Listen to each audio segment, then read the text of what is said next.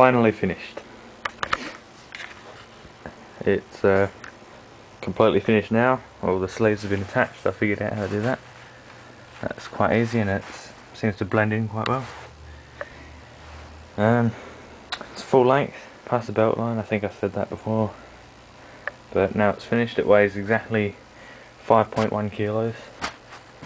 It's going on display in the public library in the next 2 or 3 weeks, along with some information and poster and all that. I'm quite happy with it. I don't know exactly what I'm going to do with it now it's finished, but yeah, everybody seems to be quite impressed, so I'm happy with that. And it looks like I'll pass my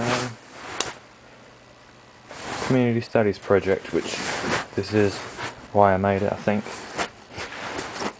Well, yeah, anyway, that's it, all finished.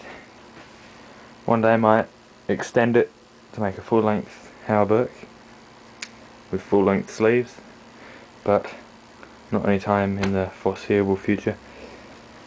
Now I'm going to start making jewellery. I always wanted to do that.